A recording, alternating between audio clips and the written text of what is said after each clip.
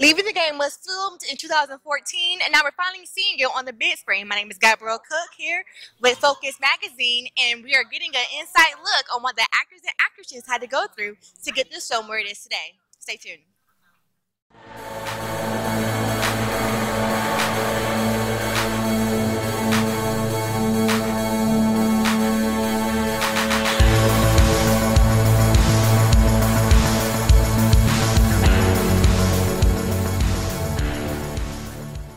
So you did the music for this film, the music for this film.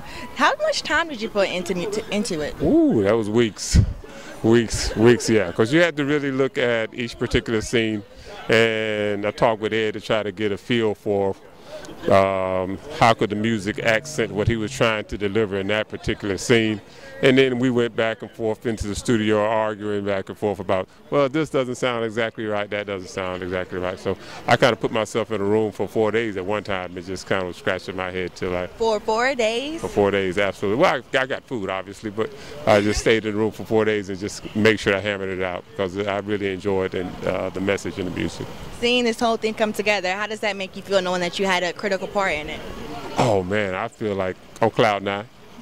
On cloud nine, absolutely, because I'm looking forward to the next one, absolutely. So it's a great opportunity for me. So to really get into scoring and music scoring, because I come out of a gospel field as well as jazz. So to kind of bring all of that to fruition and then kind of dabbled in hip hop and all of the stuff that we put into the particular film, that was a little different. Now, you said gospel and jazz. Those are some really emotional, invoking genres of music. So, what kind of emotions did you want the music to portray when you were putting it all together?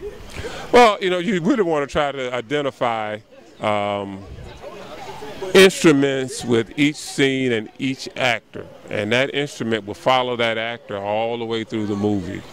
And so when it was a sad scene, I really tried to get into what I call emotional chord progressions. And if it was kind of rough and tumbly, you know, you kind of get into, you know, kind of being hard on the hip hop side, you know, kind of rap side. And then obviously if there was I don't want to give away the movie, but there are other things in there that obviously each particular character had their own quality, you know, so you want to try to get into delivering music for 30 seconds that really accented their body style and the scene and all of that, but without taking advantage of what Ed was trying to do in the movie.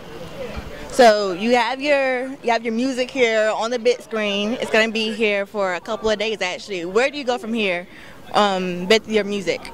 Wow. Okay. Well, first of all, I want to get on that next movie that's coming through there. That's one. Two is I'm with a group called the Gospel Sensation, so I do a lot of gospel music. We just got through with a tour out of Houston, and we'll be going to Atlanta, stuff like that. So I just kind of dibble and dabble in all kinds of different music types. So to me, I don't like to set any limits.